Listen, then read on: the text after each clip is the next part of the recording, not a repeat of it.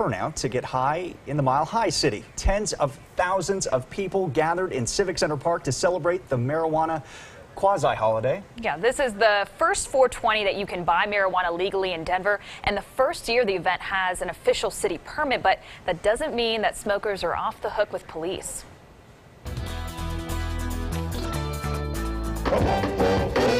If you can weed your way through the crowds,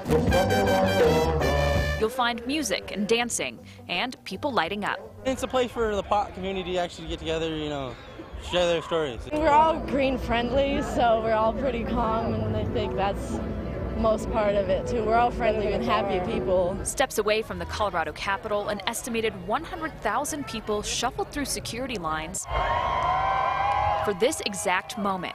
4:20 p.m. on April 20th. Legalize and let people smoke and enjoy themselves and bring down the tension so we can stop all this murder, kill out here in these streets. But it's not all fun and games. While it may be legal to take a hit at home, it's not legal to smoke in the park.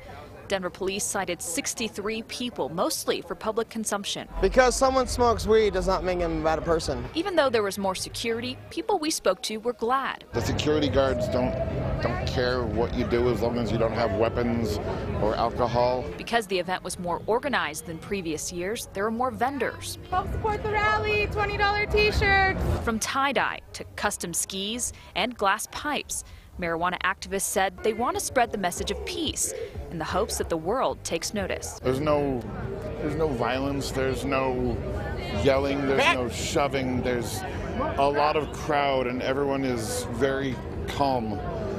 Right? Oh, it's my friend. Sorry. Like that? Yeah, like that. Denver police issued a total of 130 citations total for the weekend. 20 of those people are from out of state. Denver is